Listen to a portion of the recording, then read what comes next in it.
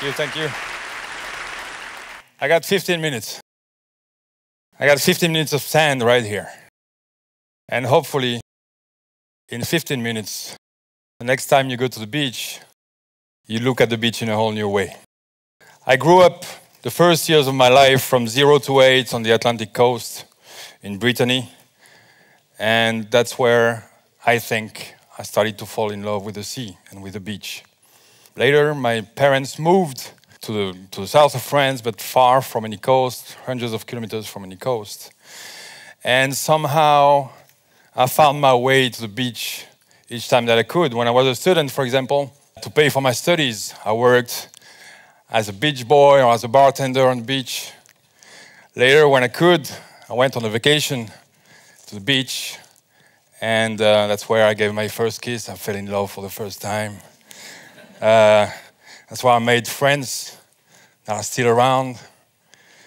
And when I reached 30 years old, actually, the day of my birthday, my 30th birthday, I was living in Paris at the time. I was a journalist.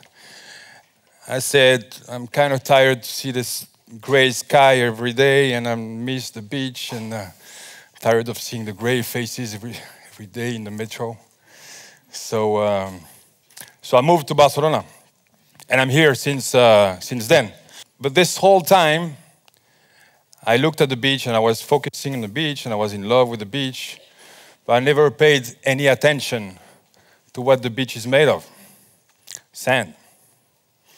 Until one day, here in the city, in Barcelona, I was ending a production, a long film production in Montreal, in Canada. It was the winter of 2010. And I needed to clear my mind. I needed to relax. And what I really needed was to take my shoes off and walk on the beach. So that's what I did. And I took my bicycle and I went down to the beach here in Barcelona. But the beach that I found was not my beach. This winter of 2010, the Sunday morning, the beach had almost disappeared. The sand had gone. For the first time in my life, I asked myself very simple questions. Where is the sand going? Or where does the sand come from? So I came back home and I started to investigate. And the first thing I found when I looked on the internet for sand was a quote. And this quote said exactly this: in every grain of sand, there is a history of the earth. And this is from Rachel Carson, mother of the environmental movement in the US, and she said that in the 1940s. What did she mean? Most of the beaches we know, 90% of the beaches of the world, originate here, in the mountains. In this part of Europe, the beaches we know originate in the Alps or in the Pyrenees. And that's a process that takes a lot of time. The weathering, the icing, rain, winds, centuries, millenniums, erode the mountains. And what they do is these big rocks fragment into smaller rocks. Eventually they fragment into stones. Eventually these stones will reach a little stream. Eventually these little streams and the stones will reach a larger river. Eventually some of these grains will make it to a delta, and that's where the tides and the waves and the currents are going to move these grains around. And sometimes these grains are going to stick in one place for a while, but they're going to move. And that's what we call the beach. So that replies pretty much the first question: where does the sand come from? Now, where is the sand going? And let me ask you one very simple question. And I want you to answer, don't be shy, okay? Where do we find sand on the earth today? Where? The beach? Where else? In the deserts? Yes, we're going to talk about that. Rivers, great. All right, we can find sand in all these places and sometimes in quarries also. But there is more to it. We can find sand right here around us. We don't see it, but it's all around us. Where? You know, we all use sand in the glass, for example. Glass is made out of sand. But what's in the glass right here? Wine. There is one extremely valuable mineral in sand, and it's called silicon dioxide. And silicon dioxide, we find it in the wine we drink. We find it in the food. Everything that is dehydrated or powdered contains somehow sand. It also is in our toothpaste, in our cosmetics, hairspray, paper, microchips we use to make our computers, our smartphones. When you fly in a plane, you're surrounded by sand. How? Because we use sand in the plastics, in the lightweight alloys to make the engine. We use sand in the paint. We use sand even in the tires. But this is nothing. The world champion of sand consumption, of course, is concrete. 80% of everything that is built today in the world is made of concrete. And concrete itself is made for 80% of sand and gravel. Sand is the most consumed resource on Earth after fresh water and the air. We consume a lot of sand, and actually the quantities are quite disturbing. For one average house, we're going to use 200 tons of sand. For a larger building like this one or hospital, we're going to need 3,000 tons of sand. Each kilometer of highway requires 30,000 tons of sand. And when we build something like a nuclear power plant, that takes a lot of sand. I'll let you see how much.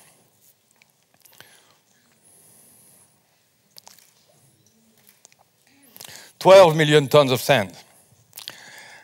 And of course, this sand, we have to find it somewhere. In the last century, the industry, the aggregate industry, that's the way we call this industry, went to the quarries, went to the rivers, but now those sources are reaching a tipping point.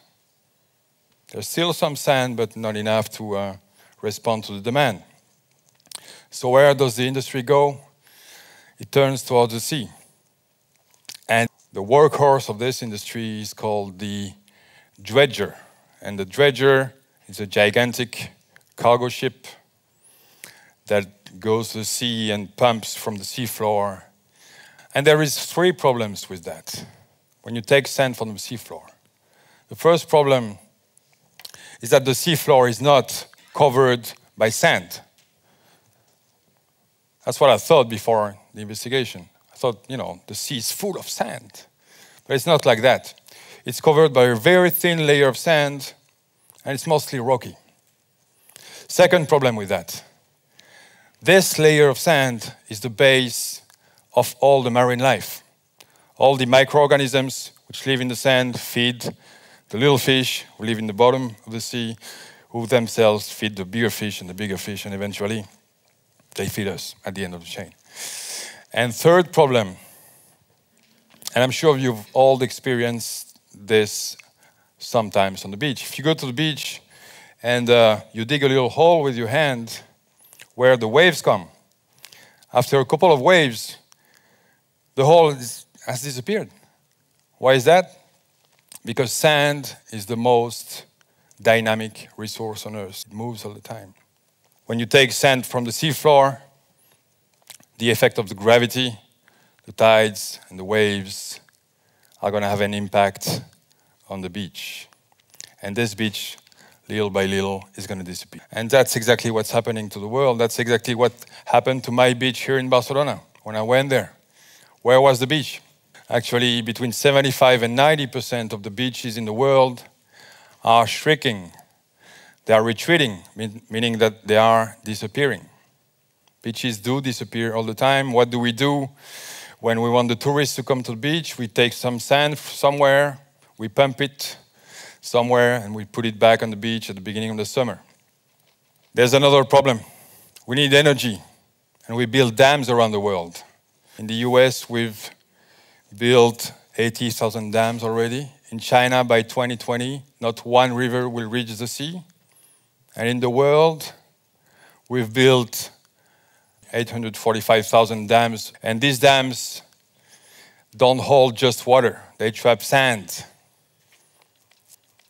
And half of the sand that could reach the sea someday, somehow, will never reach the sea because it's blocked behind the walls of the dams. But we need to build. So how do we do it? I'll take an example. In Dubai, what have we done? We went to the seafloor, and we pumped a whole lot of sand. And all the sand, we've created artificial islands. The palm is here. There's also the world. And one little problem with that is that we exhausted the sand. There's no more sand on the seafloor in the Emirates. Why don't they just go to the desert and take all the sand they want and build forever? Well, there's one little problem with that, and that's the irony of nature. Desert sand is what the industrial call bad sand. Why is it bad sand? Because it's round. The grains have been polished by the winds and by the time, and they don't stick together. To make concrete or to build an artificial island, you need sand that sticks together, that has rough edges. And sea sand has rough edges, that's sea or river sand.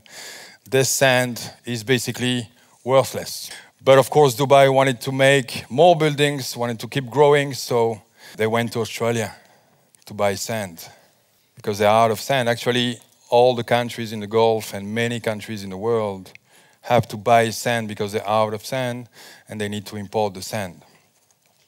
And it's a big business. It's about $70 billion a year. And there is a problem with sand is that you can go to the beach right here, you can load the trailer and you can sell the sand. You can go at night, you can steal the sand. And that's what happens in the world. Illegal sand mining, illegal beach sand mining happens in about 70 countries. And beaches disappear. In India, the sand mafia is the most powerful criminal organization of the country. People kill for sand in India. And it happens very often. People kill for sand. By 2100, when you want to see a beach, the only thing you will be able to do is to open a history book because they're all going to have disappeared. But now, I have a good news. We can turn the tide. It doesn't have to be that way. We can make things differently. We can build things differently. We can think differently. There's many options. In Florida, where 90% of the beaches are disappearing, they had this problem and they had another problem. They had all this glass. When you go to the recycling container, you throw this glass, you want to recycle. But 30% of this glass is never going to be recycled because of color, because it's going to be broken, because of several reasons. So they said, okay, we get this glass and we get this lack of sand, what do we do? And one guy said, let's try to crush the glass and see what happens. And that's exactly what they did. They crushed the glass and they created one thing, which is the recycled glass sand. And this sand, you can put it on the beach to replenish the beach. And people love it. They don't get any bloody feet when you go there. It's just like sand. You don't even see the difference.